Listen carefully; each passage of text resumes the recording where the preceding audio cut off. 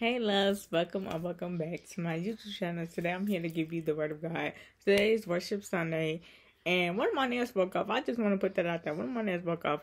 I'm so mad right now, but I gotta get them redone. But today's Worship Sunday. I'm gonna feed you with the word of God. Before I feed you with the word of God, happy Mother's Day to every mother out there. You're wanted, you're loved, you're appreciated, and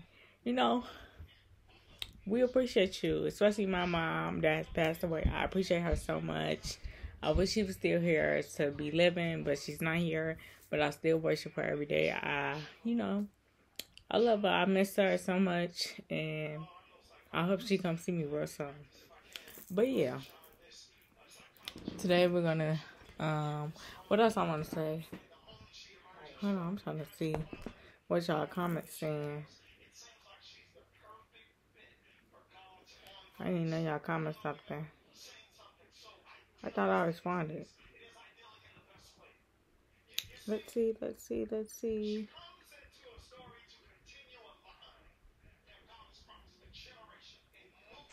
Yeah, so as I was saying, I appreciate all the mothers out there. Y'all did a lot for us. Y'all gave us life. The mothers are the reason why we're out here today.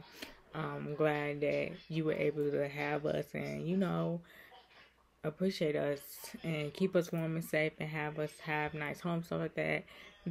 Mothers do a lot for their kids. Just know mothers do a lot for their kids, but we're gonna tap into the word. And then after we tap into the word, I'm gonna give y'all more talks about Mother's Day or whatever. So yeah, it says depression and focus. There's help if you're depressed. Doctors may be able to help. Talk to your parents about seeing one. To meet with a youth worker, pastor, or Christian counselor as well. You are loved. So I just want to say this before I read the whole word or whatever. You are loved every day. You are appreciated. You are wanted. You are gifted. You are wonderfully made. If no one told you today that they love you, I want to give you a big shout out and let you know that you're loved and you're wanted on earth. And I say that you're wanted on earth because a lot of people feel like they are wanted here. They feel like they don't have a purpose here or whatever. But my question to you today: why do you feel like you don't have a purpose on earth today? You have a purpose to do so much. God's called you to do a lot. So understand that, like, if you didn't have a purpose today, you wouldn't be awake today. Okay? Remember that. If you didn't have say it with me, if you didn't have a purpose today, you wouldn't be awake today. I like that. If I didn't have a purpose today, I wouldn't be awake today. I like that. I gotta write that down. If I didn't have a purpose today, I wouldn't be awake today. Okay? I like that. If I didn't have a purpose today, I wouldn't be awake today. Real life. Make sure I write that down. If I didn't have a purpose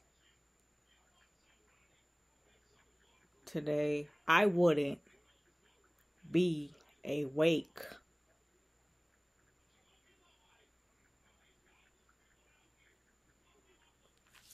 Okay, so now I want to say,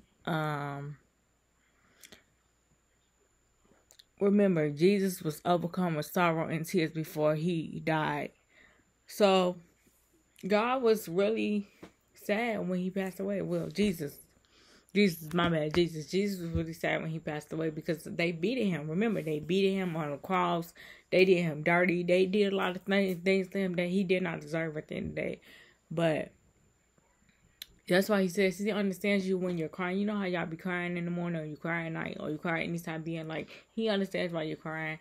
Even if other people tend to not understand why you're crying, he understands, because the pain that he went through was so terrible. I wouldn't wish that on one of my worst enemies. To be beaten like that, that was so harsh to even see. And I hate that they even did that to him. Like, I hate that they even had a video like that. And the reason why I hate that, because that beating looks so horrible. Like, he was really fighting for his life, and y'all just literally sat there and beat him. Like, that's not okay. Like, I don't like that. Like, that really hurt my feelings to know that Jesus got that beating like that. And he tried so hard to, like, fight back and, like, try to, get back up. And it was so hard. But He tried, so he tried on the first day to get back up. He didn't get back up. He tried on the second day to get back up. He failed to get up.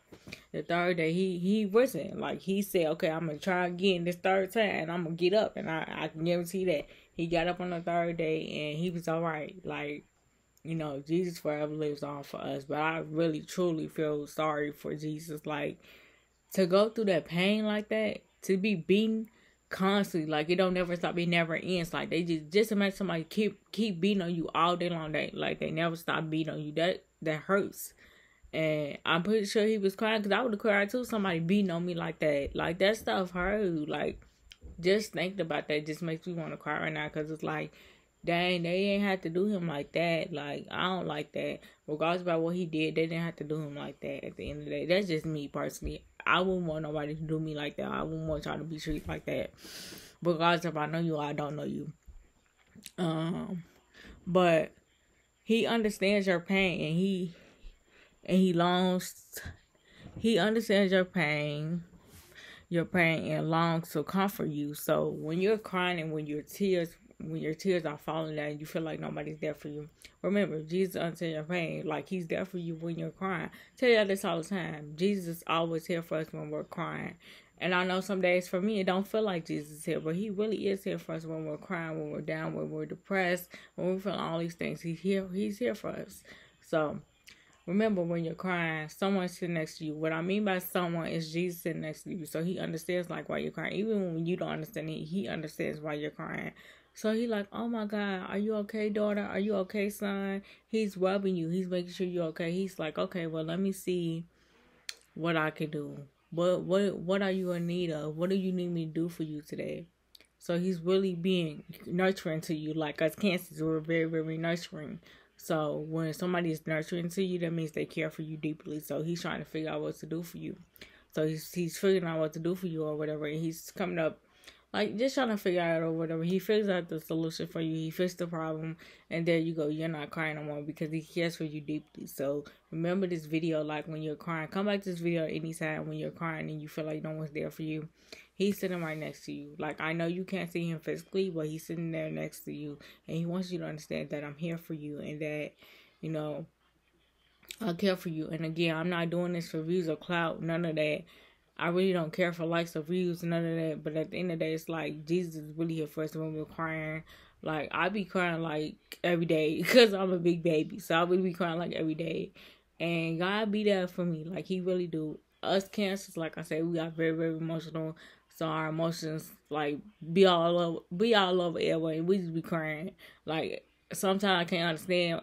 Sometimes I can't explain why I be crying. But I just be crying because my feelings be hurt. But at the end of the day, he understands. That's why he be there for us. And that's why he be hugging us. At the end of the day, he like, I understand your pain. I understand what you feel right now because I feel the same. I feel the same pain that you feel. How many years ago? It was a long time ago when he felt your pain. But at the end of the day, he still understands how you feel. He understands your pain. So this video is confirmation to let you know that someone went through the same thing that you're going through today. And you're going to get better because it's going to make you better. So don't lose hope. Don't, stop praying. Don't stop believing. Because at the end of the day, he hears you. So please just try to enjoy today and try to be happy. Today is Mother's Day. Go hug your mom. She misses you so much. And I miss you too. And I want you to be happy. Even though I don't know you, I still miss you. And I still care for you at the end of the day. I want you to be happy today. Understand, depression does not live in you. Please, you are wanted here on earth so badly. Like, if you wasn't meant on earth, Jesus would not have died for you. But clearly, you're meant to be here on earth. So, live your life to the fullest and try to be happy. Like, really try to be happy. I love you. You're wanted here. And I just want you to have a good life. So, have a good life today. And if you guys enjoyed this video, give this video a big thumbs up. Let me know if you guys want a part 2 to this. I'll see you guys in my next video. Probably tonight. I'll probably see y'all tonight. But I'll see you guys in my next video. Give this video a big thumbs up if you like it. Bye, loves.